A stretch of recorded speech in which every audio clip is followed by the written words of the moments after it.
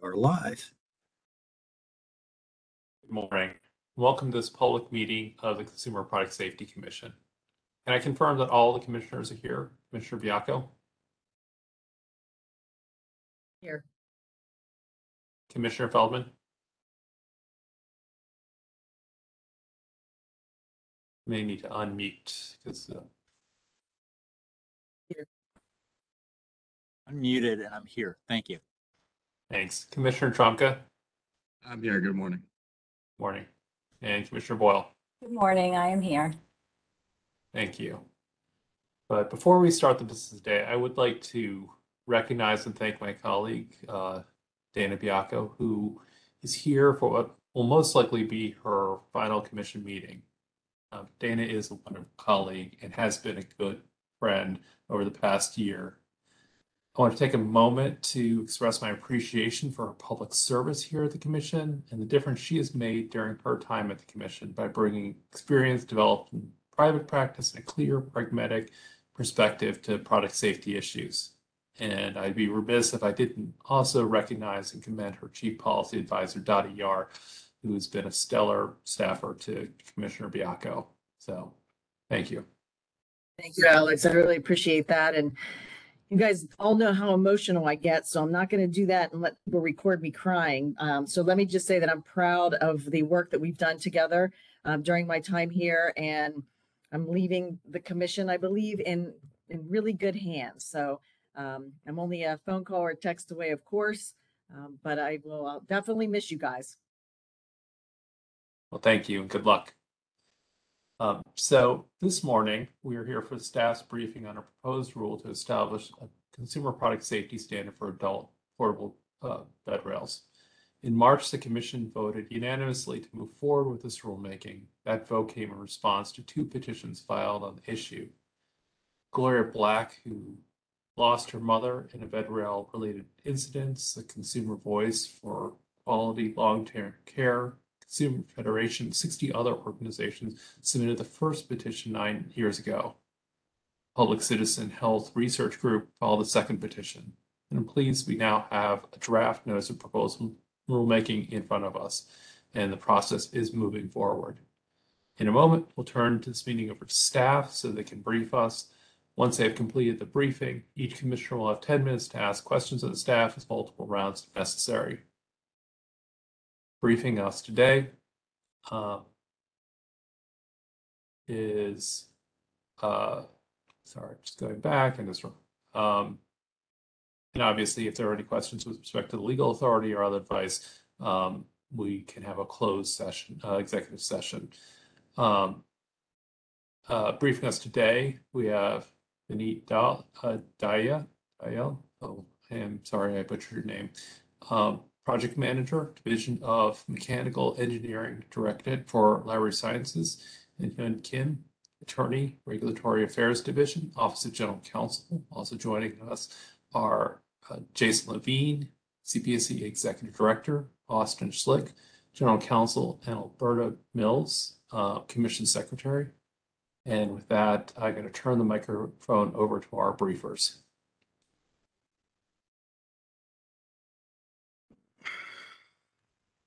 Good morning and welcome to staff's briefing on the draft notice of proposed rulemaking for adult portable bed rails. As the chairman stated, I'm Vineet Dayal, the project manager for APBRs, and I will be briefing the commission alongside Hyun Kim from CPSC's Office of General Counsel. Next slide. Walking through the structure of today's briefing, first Hyun will explain the underlying rulemaking process and legal considerations for the NPR. Then I will give a brief overview of the product and the general background leading up to this point. After that, we'll move on right into the staff's review of the hazard analysis, market outreach, and compliance actions. Staff's review of the existing voluntary standard, staff's proposed rule, and economic analysis of that rule, and then one last summary of staff's recommendation to the commission. And with that, I'll hand it off to Hyun to get started on the next slide. Good morning. My name is Hyun Kim. I'll be giving a brief overview of the statutory framework for issuing a standard under the Consumer Product Safety Act. This rulemaking falls under Section 7 and 9 of the CPSA. Section 7 of the CPSA authorizes the Commission to issue consumer product safety standards that consists of performance requirements or requirements requiring warnings or instructions. The requirements must be reasonably necessary to prevent or reduce an unreasonable risk of injury associated with the product. Section 7 of the CPSA also specifies that consumer product safety standards must be issued in accordance with the requirements of Section 9 of the statute. Next slide. Section 9 of the CPSA provides procedural and substantive requirements for issuing a consumer product safety standard. It specifies that a notice of proposed rulemaking must include the text of the proposed rule, alternatives to the proposed rule, and a preliminary regulatory analysis. Section 9 also requires that the Commission must provide 2 opportunities for comments. First, Section 9 requires that rulemaking must be in accordance with Section 553 of the Administrative Procedure Act, which requires that agencies give notice of a proposed rule and the opportunity to submit written comments on it. Second, Section 9 requires that the Commission provide an opportunity for interested parties to make oral presentations of data, views, or arguments. The proposed rule provides for an opportunity to provide both written comments as well as for any interested party to request an opportunity to make an oral presentation to the Commission. Next slide. As I mentioned, an NPR requires a preliminary regulatory analysis. Section 9 provides that the preliminary regulatory analysis must discuss the potential benefits and costs of the rule and alternatives to the proposed rule. Next slide. To issue a final rule, the Commission must consider and make specific findings, and these findings must be included in the rule. At the NPR stage, these findings are preliminary and must be included in the regulatory text. This slide shows some of the required findings, including the need for the public of the rule and the effect of the rule on the utility, cost, and availability of such products, as well as the means of achieving the rule while minimizing adverse effects on competition or the disruption of manufacturing or commercial practices. Next slide. In addition, the Commission must make preliminary findings on existing voluntary standards. If a voluntary standard that addresses the risk of injury at issue has been adopted and implemented, the Commission must find that either compliance with the voluntary standard is not likely to adequately reduce the risk of injury, or that there is not likely to be substantial compliance with it. Next slide. Under the draft proposed rule, APBRs would be required to meet the requirements of the voluntary standard ASTM F185-17 with modifications to address the unreasonable risk of injury associated with entrapments on APBRs. I will now turn it over to Vineet, who will provide further information about the background of the proposed rule and APBRs. Thank you. Next slide. Thanks, Ayun. So, as you can see, this timeline provides a quick background on the events and work that led up to this draft NPR.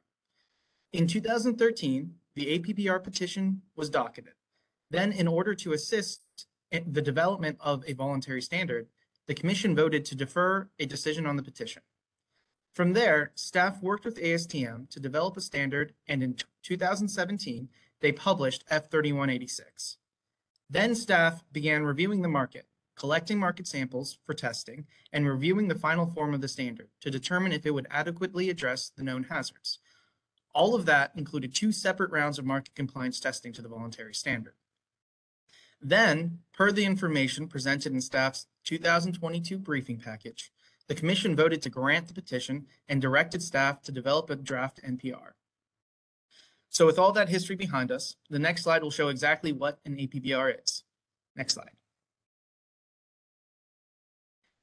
As you can see in the pictures to the left, APBRs are products that consumers install on the sides of their beds.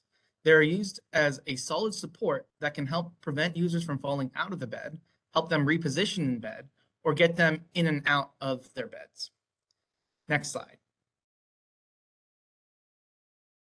Staff's review of the APBR incident data revealed that the majority of incidents were fatal, and most victims were over the age of 60. Per the analysis of each incident report, staff found that 85% of all incidents were related to bed rail entrapments, which also accounts for about 92% of all APBR fatalities. Generally speaking, this directly ties into the idea that APBR products are often used by vulnerable populations that have limited mobility. Users that need help getting into and around their beds due to medical conditions or injuries often don't have the capability of self-rescue if they find themselves entrapped. With that in mind, I'd like to notify you all that the next slide includes pictures of actual incidents and may be uncomfortable for some to see. Next slide. So, as mentioned, here are some examples of APBR incidents staff reviewed. Although it might take a moment to digest, you can probably see that there are a number of ways and locations rail entrapments can actually occur, and that these incidents are completely dependent on the size, shape, location, assembly, or installation of these products. Next slide. Ultimately, after reviewing all of the incident reports, staff found 4 major entrapment zones, which include within the product, under the bed rail, between the rail and the mattress, and between the mattress and the end portions of the rail. Next slide.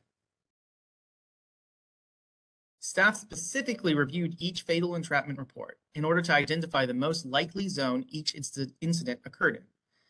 The majority of fatal entrapment incidents occurred between the rail and the mattress. It should be noted that 70 of these incidents are listed as unknown, and that's because the death reports did not provide enough information detailing the language. But staff still believe if more information was provided, most of these would fall under one of those 4 major zones. As shown in the column to the furthest to the right, the voluntary standard currently addresses all of the known hazardous entrapment locations with performance requirements, and it aims to address those entrapments related to other zones through requirements for warning, labeling, and instructions. Next slide. So staff's work has not only been internal to CPSC. Beyond the petition work, staff utilized all available venues of approach to address these known hazards. In 2020, the Office of Compliance sent a letter to industry notifying them about the seriousness of entrapment hazards related to their APBR products and urged them to comply with F3186. Staff was also actively involved with ASTM 1570, providing all interested parties updates on the available incident data, presenting staff's compliance testing results, and through several other efforts to promote healthy developments and involvement in the voluntary standards process. Next slide. Staff is also involved with several APBR compliance actions, 5 of which in APBR product recalls, resulted in APBR product recalls related to 13 deaths and 23 individual models of APBRs. The table provides a general summary of these actions. Next slide. Per CPSA requirements, staff assessed ASTM F3186 in order to determine if the voluntary standard would adequately address risks of injury associated with APBRs. While the standard does have performance requirements that are most closely related to APBR hazards, such as entrapment, structural integrity, retention systems, and misassembly, staff found that the standard would need additional modifications in order to adequately address the known hazards. And furthermore, staff's compliance testing results showed that there was no market compliance to the voluntary standard. Next slide. For this draft NPR, staff proposed several modifications to ASTM F3186-17 in order to adequately address the known APBR hazards. These modifications include additional definitions for terms used throughout the standard, guidance and test setup requirements for mattress heights, and for products with multiple settings, improved language for several test methods so all interpretations address known hazards, and several corrections to dimensions, tolerances, and other editorial needs. Next slide. The market for APBRs and similar products is expected to grow, meaning that even if these incidents occur at a constant rate per product, CPSC may see a significant increase in the average number of deaths, from 17 deaths per year to an average of 32 per year over the next 3 decades. Each year, these deaths are equivalent to about $300 million, while the annual cost to comply would be around $2 million. If only entrapment hazards are addressed by the proposed rule, it would result in a net benefit of $265 million per year. That's excluding any residual benefits from additional prevented deaths and injuries likely to be addressed by the rule as well. Next slide. Staff's economic analysis went on to assume that even more conservative scenarios by also accounting for less than ideal regulatory efficacy rates as well. Even assuming that the regulation prevents only 25% of the 92% of fatalities, the net benefits are still around $65 million annually. That being said, staff did find that the rule would have significant adverse effects on 3 of the 7 identified small manufacturers. But with the expected future growth in the space, it is highly likely that more manufacturers will join the space rather than leave the industry. Next slide. In addition to the proposed rule, staff considered 6 alternative actions. Staff does not recommend any of these alternatives. The first 4 listed would not adequately address the known hazard modes, and moving forward is highly likely that the majority of the $300 million in annual societal costs would continue to be felt or even increase in coming years. While staff doesn't recommend the 5th and 6th alternative actions, staff would like to hear comments within the comment period of the NPR regarding these options. Again, staff doesn't recommend an effective date beyond the minimum 30 days due to the fact that industry should be adequately aware of these hazards related to APBRs and staff's ongoing actions. Next slide. In summary, to address deaths and injuries, staff recommends that the Commission publish an NPR that mandates a safety standard based on ASTM F3186-17 with modifications to address the hazard. And staff also proposes an effective date 30 days following the publication of the final rule in the Federal Register. And with that, staff's briefing package on the draft NPR for APBRs has come to an end. And on behalf of myself, Hayun, and the entire team, thank you all very much for your time. Thank you very much, both of you, and all the staff that worked on this. At this point in time, we're going to turn to questions from the commissioners. I'm going to recognize myself for 10 minutes. And again, thank you, Mr. Dial, for your briefing, and apologies again for mispronouncing your name early on. As you said, one of the petitions submitted to the CPSC on this issue called for a ban on portable bed rails. Obviously, staff is not recommending this and acknowledges that there are going to be unaddressed fatalities from the standard. What was the thinking in considering? Can you expand a little bit more on thinking between considering a ban rather than a performance standard? Yeah, so approximately 180,000 APBR units are sold annually, which is indicative of their utility in that people are buying these products. And these are products that consumers rely on to reduce their risk of falling out of bed, assist them repositioning in bed, and assist them in transitioning into or out of their beds. If we were to ban APBR products from the market, that could potentially leave consumers without any alternatives. The NPR does ask for comment on whether a ban would be appropriate. Is that correct? Yes, so staff did recommend asking for comments on banning the product and the potential loss utilities associated with that. Thank you. I also noticed that the package recommends a 30-day effective date based on the fact that firms are well aware of the voluntary standard and should be able to easily meet the standard. Even though staff shockingly has found that there's no products that meet the voluntary standard. Can you expand a bit on why the the staff believes that firms will be able to meet the requirements of the 30-day standard if the rules finalized? Yeah, sure thing. So staff assesses that the compliance actions taken to write the letters to the firms in 2020, to note that the non-compliance with the voluntary standard would be an indication of substantial product hazards and related and the other related efforts that we've done to recall APBRs has sufficiently alerted firms to the voluntary standard. And then furthermore, we assess that the changes that would be required by the draft proposed rule would feasibly be completed for a low cost. But despite all of that, staff is still seeking comments. We recommend seeking comments in the NPR for those factors. Given this awareness, should the commission also consider an anti-stockpiling provision at this point?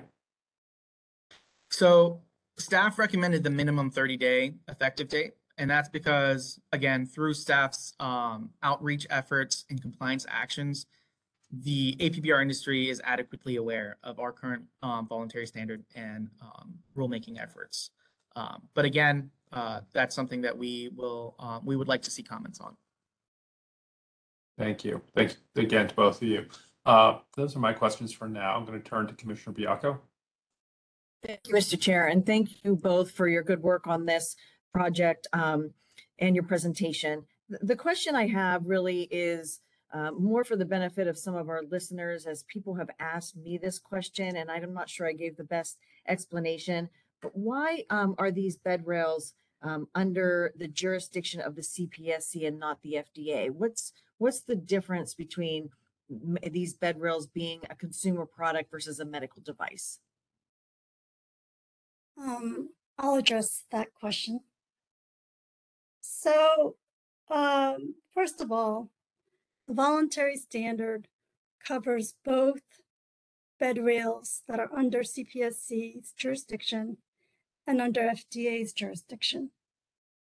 FDA first came out with its guidance because they found that hospital beds also had railing that posed similar issues. With respect to the jurisdictional question of whether it falls into CPSC's jurisdiction versus FDA's jurisdiction, if an APBR has a medical purpose that is classified by the FDA as a medical device, it would fall under FDA's jurisdiction. We note that FDA does not reference bed rails or bed handles. Rather, FDA regulations talk about movable or latchable side rails. So FDA regulates adjustable hospital beds for medical purposes. So bed rails that are an accessory or appurtenant to a regulated hospital bed is considered by the FDA to have a medical purpose and be subject to FDA's jurisdiction as a medical device. That's where the rail is integrated into the design of the bed. For CPSC, we look to see how the bed rail is marketed, how it's sold, how it's advertised, and whether it serves any medical purpose by the advertising. So that's how we distinguish whether it falls under our jurisdiction or whether it's more appropriately under FDA's jurisdiction. I would also note that FDA representatives have also been part of the ASTM subcommittee meetings. So they're well aware of all of these discussions that we've been having about bed rails. Thank you very much. I do appreciate that. And that I don't have any more questions otherwise. Thank you. Thank you, Commissioner. Commissioner Feldman. Thank you, Mr. Chairman. Mr. Dial and Ms. Kim, I want to thank you again for the presentation, and obviously I'll offer my thanks to all of the agency staff that worked on this. The adult portable bed rail is a product that does present a real risk of death to one of our most vulnerable populations. This is an issue, as your timeline laid out, that's been on our radar at CPSC for quite some time now. This rulemaking was a key priority of the former acting chairman, and one, unfortunately, that he wasn't able to deliver on. But I'm pleased that we're now at a spot where we're moving forward. So I do want to congratulate you, Mr. Chairman, and this commission in particular for getting to a point where others have failed. It's an important step forward in terms of protecting consumers from APBR entrapments. I support the NPR. I think that this is something that we're going to get done. I think that Americans are going to be safer because of our actions here. I have no questions, but again, appreciate the presentation today. Thank you. Thank you, Commissioner. Commissioner Trumka. Thank you. So where we know the hazard pattern, almost all the entrapment deaths in our data are in zones 2, 3, or 4. So in other words, where someone died because they were wedged between the mattress and the bed rail, as opposed to being entrapped inside the bars of the bed rail itself. So where the mattress is a factor. Now, the proposed performance standard measures mattress. It takes into consideration mattress thickness, but I didn't see anything about firmness, which would seem to be relevant here too. So can you talk a little bit about how mattress softness or firmness could influence entrapment between the mattress and the bed rail? Sure thing. So when it comes to softness and firmness, zone 3 testing specifically tests for mattress compressibility and entrapment hazards associated with it. The pass-fail criterion is entirely based on how far the entrapment, the actual test probe is allowed to sink between the mattress and the bed rail. Furthermore, the range of mattress firmness available on the market should be considered by any manufacturer that's designing APBRs.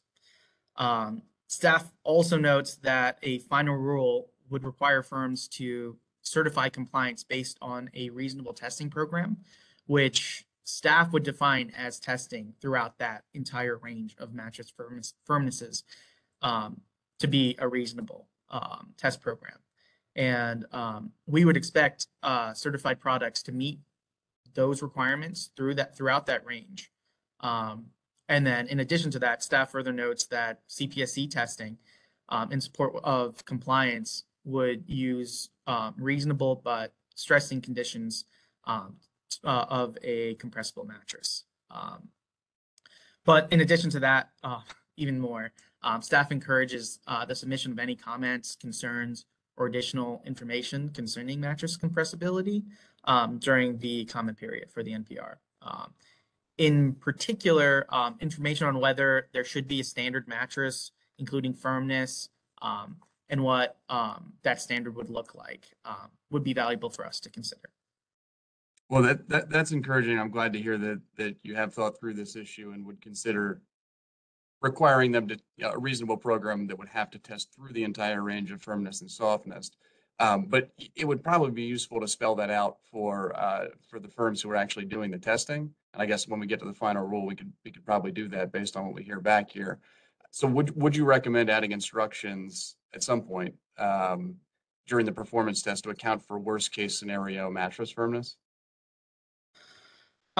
So staff is open to suggestions and comments during the NPR comment period, but in terms of staff's proposed language, note 2 states that testers and manufacturers should account for all mattress types in order to account for foreseeable use and misuse of the products. And again, if this proposed rule were to be finalized, staff would be testing all these products in these more onerous applicable cases. So it'd be to their detriment not to consider them or test them. All right, well, that's good to hear. I will read note 2 and make sure I understand that, but I think maybe moving that up to more prominent, just so we're perfectly clear what testing we're putting on folks could be useful. Now, there's a 30-day effective date in the proposal, and I very much appreciate that. I think that should be the default in all of our rules. So the shorter an effective date, the more we can increase the benefit of the rule for consumers. Is that right? Yeah, so if we were to extend that date, that means there's more time for these incidents to be happening. That's the plain and simple of it.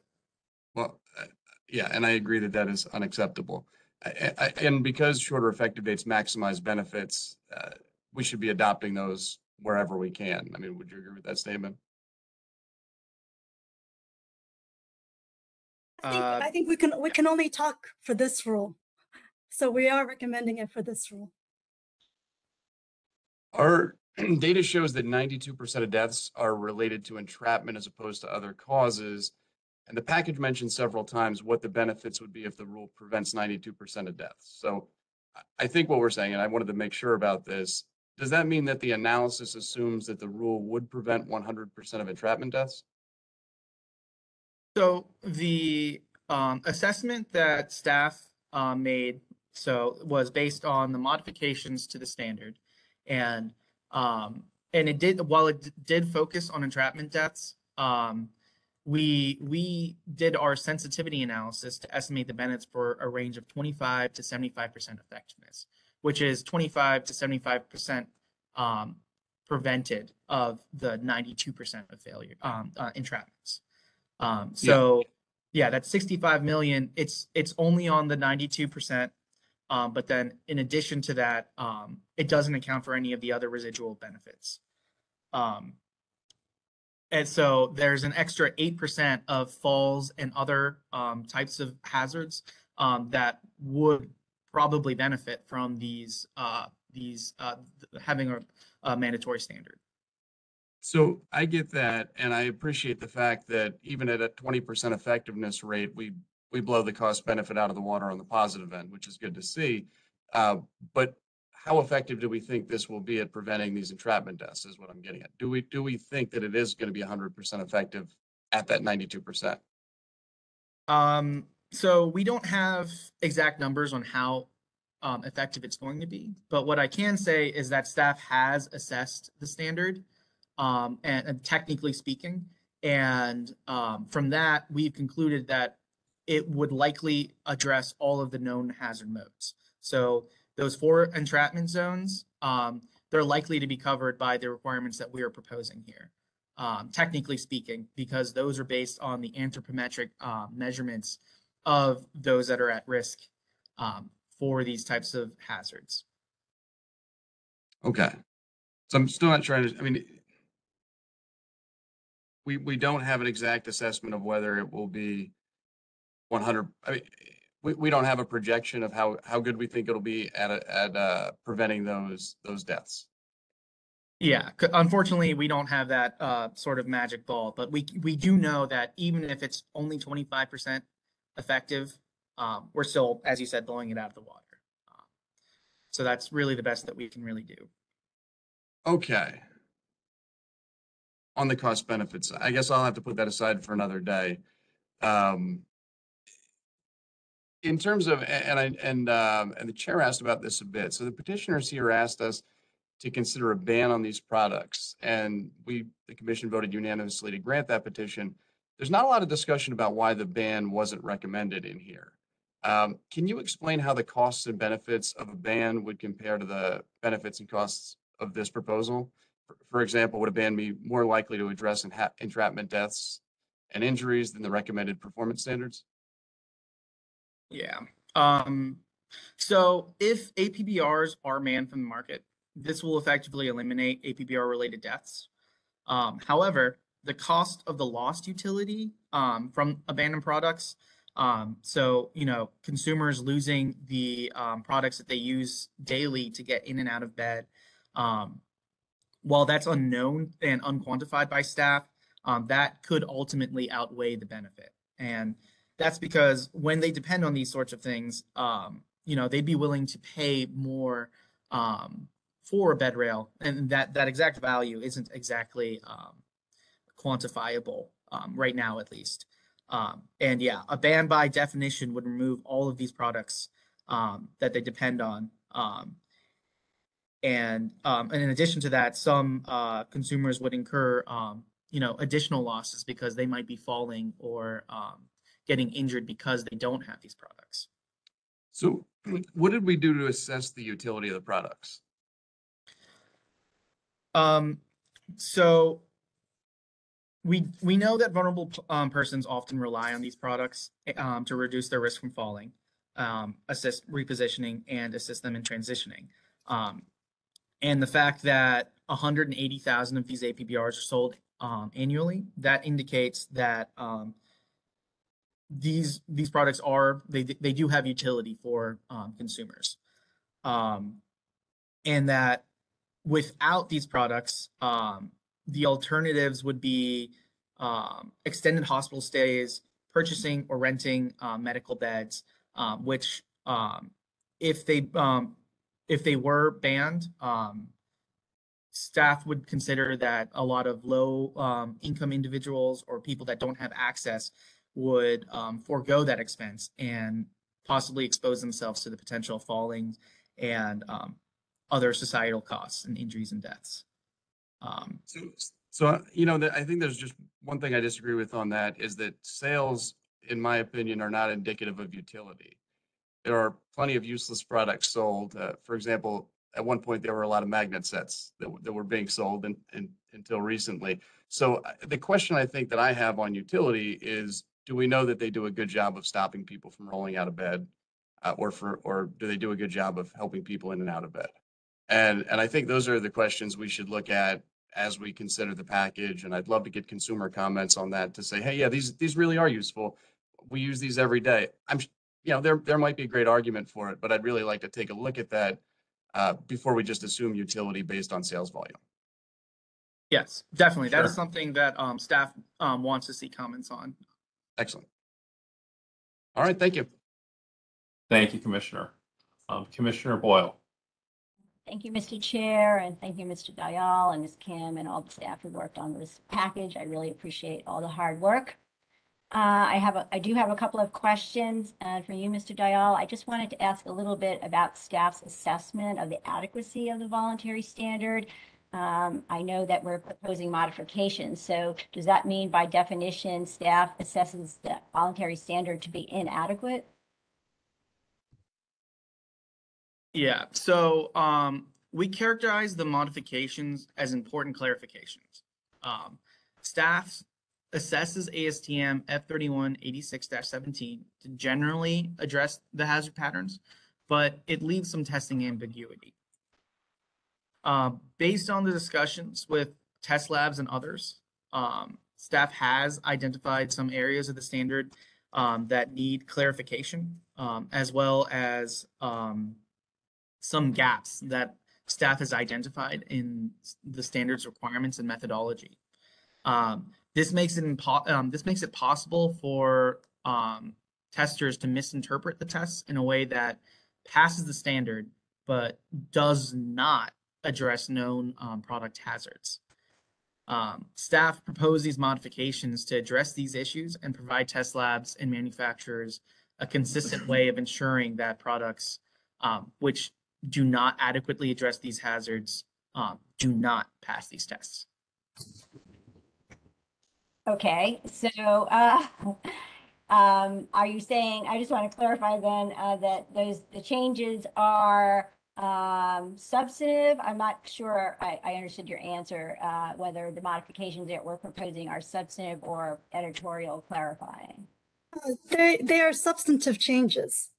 So to the extent that you're asking if the voluntary standard is inadequate as currently written, the answer is yes, it is inadequate without the additional modifications made by staff. Yes, thank you. That was what I was asking. So I wanted to just clarify that. Thank you, Ms. Kim. But I would point out, even if tomorrow if all of the modifications were adopted in the voluntary standard, that would not mean that we should stop mandatory rulemaking, correct? Because of the zero compliance that you found? Correct. Okay. Can you speculate as to why there was such striking, abysmal compliance?